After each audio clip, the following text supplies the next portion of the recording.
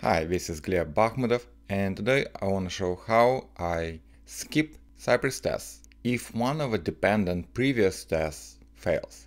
So imagine I'm trying to test that the user can buy an item. I could write a single test that logs in, adds an item to the cart, goes to the cart, and then checks out. But if that test fails somewhere in the middle, I have no idea what specifically failed unless I look into the test. So what I would try to do is create separate tests. For example, it logs in, which just goes and logs in and then visits the inventory page. When the second test continues from the inventory page, it adds an item to the cart. The third test actually goes to the cart and makes sure that we are on the right page. Then maybe another test goes to the checkout and fills the checkout information, and finally the last test says finish purchase and confirms that there is a confirmation element. Usually Cypress starts with fresh browser instance for each test to isolate them, but I can remove it by using test isolation false flag so that each test continues from a previous browser session. Let's see this in action. I will move the code editor to the right.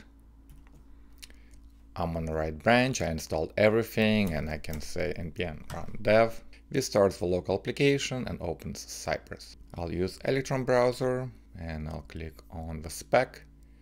So logs in, adds an item, fills information, the purchase is complete. 4 seconds, if we run it again, then we reuse the login session. So it's really quick. Now imagine one of the tests fails. Let's say we fail to select an item. So right here, instead of clicking, I'll just try to check if there is a remove button. And now the test failed. What happens next?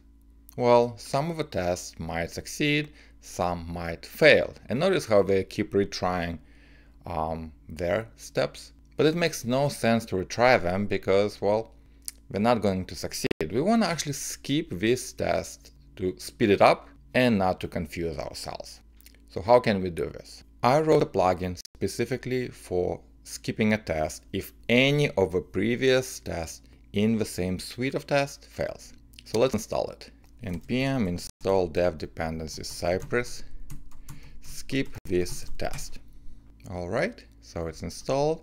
We can import Cypress skip this test, and it doesn't have type declarations, but it does export skip if previous test failed. So that's what we need to import, and all we need to do inside the suite of tests that we know are dependent on each other and on the order, we can say before each skip if previous test failed. So let's see the same failing spec right now.